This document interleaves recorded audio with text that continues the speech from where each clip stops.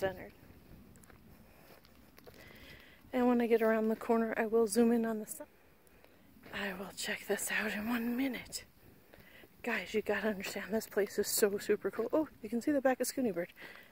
Anyway, this place is so super cool. These people really are living off predominantly recycled material out in the environment that we just discard and throw away. There's the zoom in of the school information. Thermal, solar, cooling, and heating is today at 9.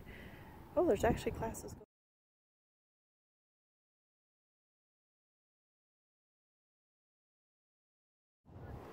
Here's the other side of the Earthship Education Center. I hope this video is turning out okay. But I figured this was the place I came to Taos for, and it's a place I wanted to be my first video, so we'll just have to deal with any faux-pas stuff in it.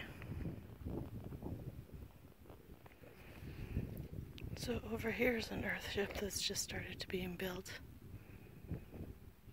And then over here, and there's a lower one. You can see all the solar and all the windows. And here's this huge silver one those outside things look like glass on the video, but it's actually plastic, except for the middle part does have either a glass or plexiglass structure. And then all those fill-ins are bottles. They do that, oops, sorry, they do that to get the reflective light. Here's a little side house to it. This place is going to be gorgeous. I just wonder how you get to go inside there and go on a tour. And then down here is the Earthship Education.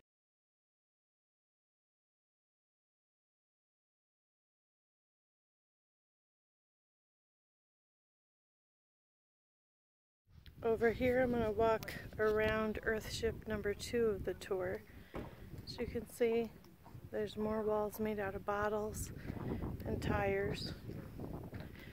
This thing is cool. I'm going to hike up to that and see what it actually is or what it's for. But anyway, while I'm headed up there, this whole place is cool.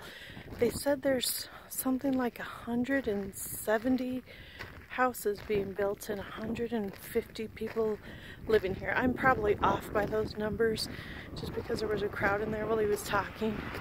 But what makes it cool is they're all building everything. See, this whole thing is out of recycled, repurposed materials.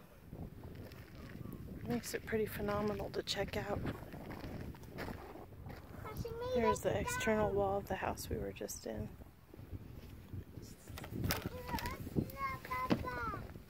And the frontage wall. Inside there is a greenhouse where they're growing cucumbers, tomatoes, pumpkins, peppers, all kinds of vegetation.